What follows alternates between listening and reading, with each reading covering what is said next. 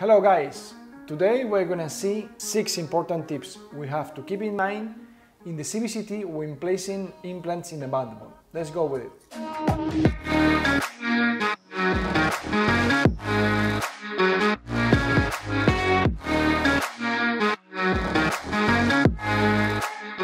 Hello guys, how are you doing? I am Juan Lara from DL Oral Surgery, and with my partner in crime, José Luis Mompell, we are going to see today 6 tips to see in the CBCT for placing implants in the mandible. First thing, we always look for the inferior alveolar nerve. We cannot touch it, we cannot drill it, we cannot get really close to it because we might have an paresthesia for the patient. We always keep at least 2 mm safe distance to the nerve in order not to touch it. If we think we can touch the nerve, we will go for a shorter implant, always keeping those 2 mm, or doing a bone graft vertical or maybe a lateralization of the nerve. We always have to think about what kind of implant we are going to place. It's not the same a tissue level implant, a bone level implant that we have to include, we have to place it subcrestally. Why? Because if we place a bone level implant, we have to place it a little bit inside, like 1-2 mm, and we have to keep 2 mm from the nerve. We have to add to the length of the implant 4 mm at least to be able to place that implant subcrestally and at the same time leaving a 2 mm space to the nerve. One tip that can be useful is just take a look at the apex of the teeth which are on the sides of where we are going to place the implant. We know that the inferior alveolar nerve is always under the apex, so if the tooth next to our implant has a long root, we know that just placing a shorter implant at the root, we are going to be always safe. Second tip, how wide do we need the bone to place our implants in the best conditions? We need at least 2 mm in each side of our implant. What does that mean? If we have a 3.84 mm diameter implant, we are going to need 2 mm in one side and 2 mm in the other side, which leads us to have at least 8 mm wide bone. If we don't have that much, we will have to reconstruct or bone graft the area either with a GBR, with a Curie technique, or whatever technique you are more comfortable with. We are placing 3.5 mm implants in incisors, canines and premolars, and 4 mm diameter implants in molars. Why? Because nowadays the connections of our implants are really good, so we trust a lot in these connections. We don't need, like we used to have, or we used to place these huge implants 5-6 mm in the molars. We don't do that anymore. Now we go for 3.5 or 4 mm in molars. The more bone we have, the better. So what happens if we have 20 mm to the nerve? Are we going to place a 16 mm implant? That is, today is nonsense.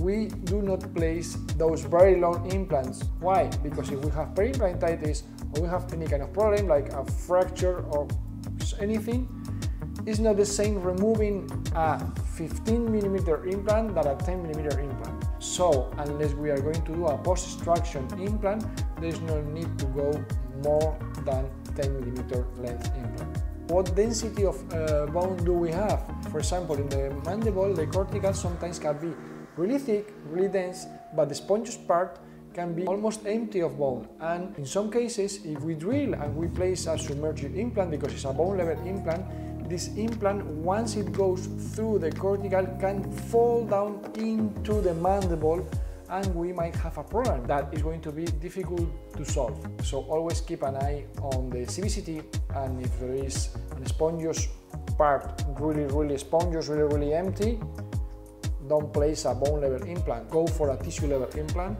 that you know is not going to fall inside the mandible. The fourth tip that we want to share with you today is about vascular structures. We have already talked about the alveolar nerve, but we have to keep in mind that sometimes we have intra-bony arteries. Okay, this is more important when placing implants in the anterior area of the mandible, when placing an all-on-4 or an overdenture. It is important because sometimes those structures may bleed if we do not analyze, if we do not take care of the CBCT and we do not know where they are. But what happens if, unfortunately, we drill and we hit one of these structures? We're gonna have a bleeding, okay? Do not lose your temper, and at that moment, place your implant. Implant at this moment will be your ally and will stop bleeding. Fifth tip that we want to share with you is about bone density. Some patients in the posterior area of the mandible, they have a very dense bone, okay? This is not bad, but you have to know that sometimes in the CBCT, you may have an image that may resemble some very hypermineralized bone, okay? You have to keep in mind that this bone bleeds less than normal bone. So you need to drill, you need to do your full protocol, okay, for drilling, and wait for a little bleeding of the implant bed prior to placing your implant. Remember that osseointegration comes together with bleeding. If our implant bed doesn't bleed, the risk of no integration is higher than when we have a bleeding surface. The last tip we want to share with you today is about placing implants, immediate implants in the bicuspid area. And why, in our opinion, this can be a tricky implant? Because sometimes we have the emergency of the mental nerve. The mental foramen is normally located in between the first bicuspid and second bicuspid. But it's also true that sometimes maybe a little bit more medial or distal. And when we strike a bicuspid and want to place an immediate implant, we only have 2-3 millimeters above the mental foramen. That may be an issue when trying to achieve primary stability of our implant. So if you have less than 3-4 millimeters above the mental foramen, we strongly recommend you to extract the bicuspid and re-entry after a couple of months for placing your implants in a prosthetically driven way. It is better to wait 3 months prior to implant placement than to have a paresthesia of the mental nerve because you want to do all-in-one surgery. So be very careful when placing implants in the bicuspid area, okay? So guys, I hope you enjoyed this video. Remember, the scalpel in your hand and the prosthodontic work in your head. See you soon and leave your comments. See you soon.